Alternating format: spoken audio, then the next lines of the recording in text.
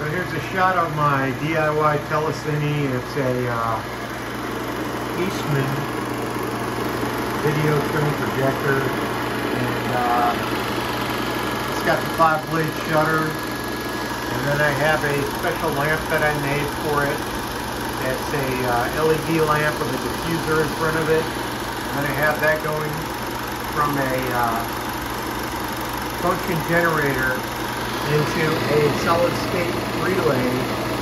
Okay, so that blinks the bulb off and on at whatever hertz I want to set it to, since LEDs can flash so quickly. Here's the film just finishing going through the gate. Here's my Blackmagic Pocket Cinema Camera 4K. And here's a microscope lens mounted to a C-mount adapter. And this is my current setup. So let me turn it off right quick. Now you can probably hear me a little better. Here's another shot of that lamp. So basically it's a little flat panel LED lamp that's used for backlighting LCD panels. And then I put a diffuser in front of it so that it would all blend together.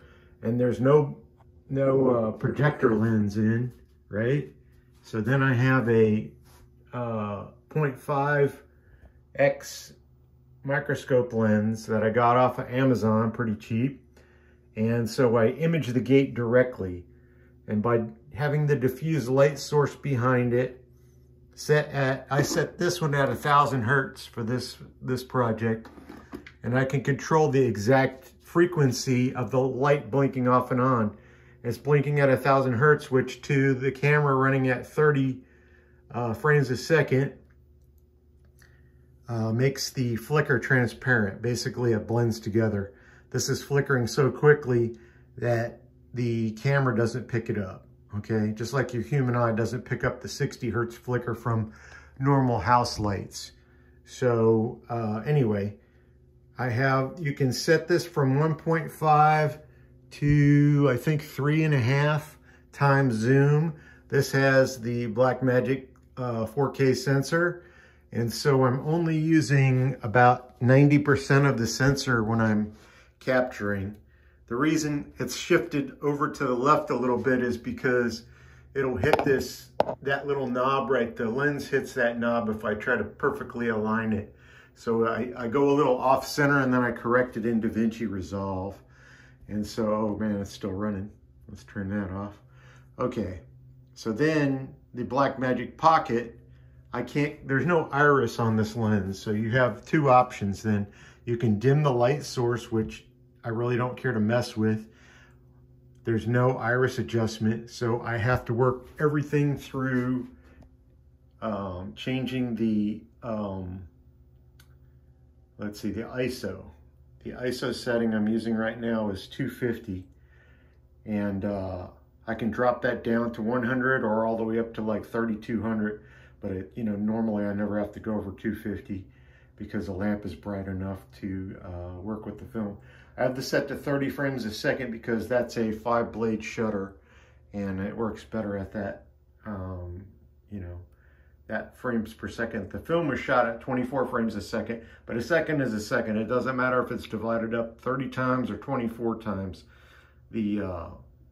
What I'm capturing is still going to be 24 frames a second going into the camera, but it's just the way it records it. And so what I can do is I can take it into Resolve and slow it back down to 24 frames a second.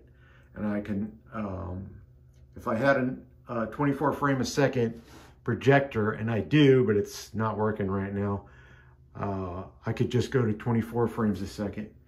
And so let's go look at the results. I'm going to take this into that. It's recorded to this little hard drive right here, a solid state drive, Samsung T5 500 gig drive. And so I just switched this camera off,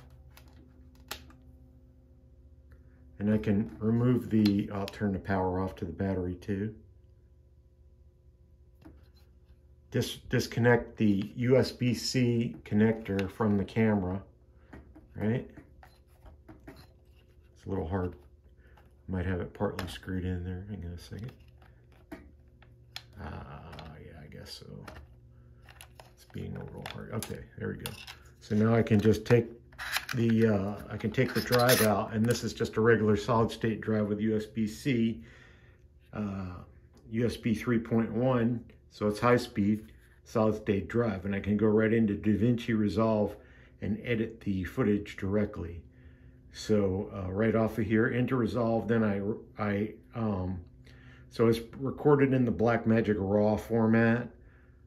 So you get to play with the ISO. You can change the ISO from 100 up to 1250 without affecting the image, you know, other than changing the density of the image. And you can change the color balance, everything right there in DaVinci Resolve, because this is recorded RAW. I'm not limited. It captures everything that was on that film, and that's why my films maybe look pretty good.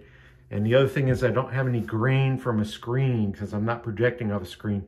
I'm going directly from the lens right to the film gate, and it's a little tricky to focus it. So what I do is I loosen this and slide it back and forth till I get sharp focus on the screen zoomed in onto the film. Then I back it up and then I start it over again and record it.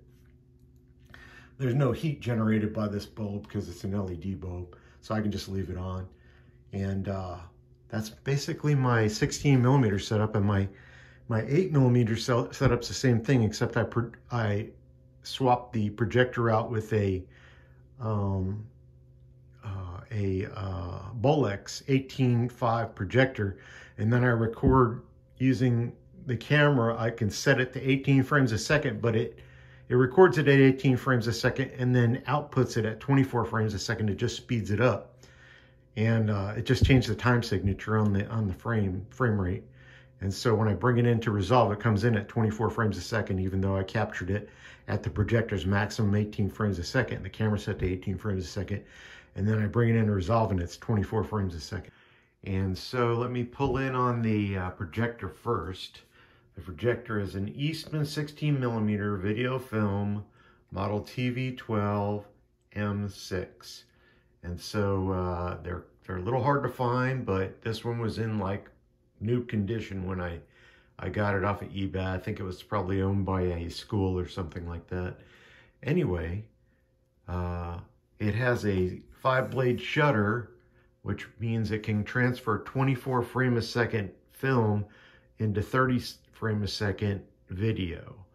And that's what it's set up for. It has a synchronous motor, which means it has a cog drive belt and pulleys that make it run at an exact constant rate based on the frequency of the current coming out of the wall in the United States at 60 hertz. So it has a 60 hertz synchronous motor, which drives the projector exactly at 24 frames a second. It has optical and magnetic sound, which I don't have any current need for, but maybe in the future.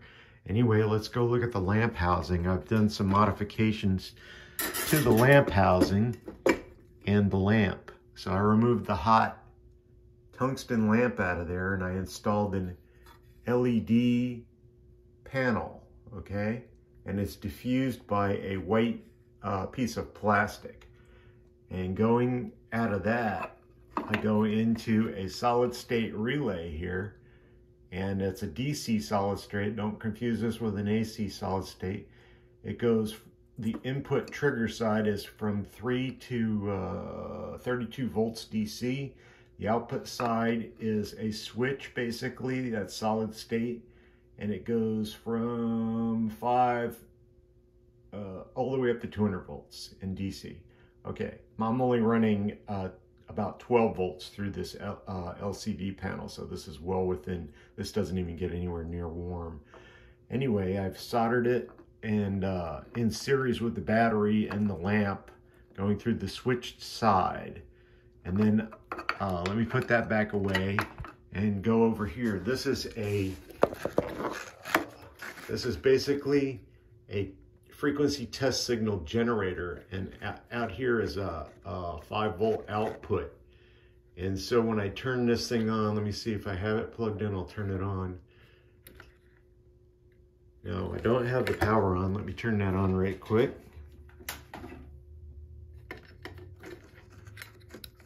Okay, So you see it comes on, has a LED or LCD display here. And so I switched this from kilohertz to hertz, and then I run it at 1,000 hertz with a square wave. So the square wave comes out and drives the solid state relay and switches the LED. Right now it's set to 1 hertz, so it's going off and on at 1 time a second. If I were to set that to 1,000 hertz, then you get 1,000 hertz of, since LEDs are capable of switching so quickly, it can actually output 1,000 hertz exactly as its input through the solid state relay. So it's a pretty simple setup as far as the light's concerned, but what that lets me do is it lets me dial in an exact frequency that does not affect the video recording and cause artifacts like flickering. So to moving along, I'm going to turn my lens here so maybe we can see some markings on it. It's a 2-to-1 microscope, C-mount microscope lens. I'll try to put a link in the description. Here we go. Actually, it's a 0.5x, so 0.5x microscope lens. This is for a video microscope, and so I can adjust it to exactly frame my 16mm frame, and then I have a micro four thirds to C mount, then this goes into it, and this covers the sensor, actually covers the sensor pretty well, not perfectly, but probably about 90% of the sensor. And so since the frame is almost square coming out of, it's 1.33, I think it is. It's like a 4 to 3 aspect ratio, which is, you know, not quite square, but pretty close. Anyway, it goes into here, and then I set this to 30 frames a second, and then I set the shutter angle to 270 degrees. I set the camera to take at 30 frames a second because of the 5-blade shutter that's necessary on this camera. And then I white balance. I run a white leader up into the gate, and I use a Marks-a-Lot to make marks on the white leader, and then I focus. You focus by moving the camera in and out, because this doesn't focus. All it does is change the size of the image on the sensor. And so to focus it, I have to move the camera in and out, and so I just unlock it and move it in and out on the base plate. And then once I get a nice sharp image, I punch in and I double check it, and then I start rolling on the camera at 30 frames a second, and I turn this thing on.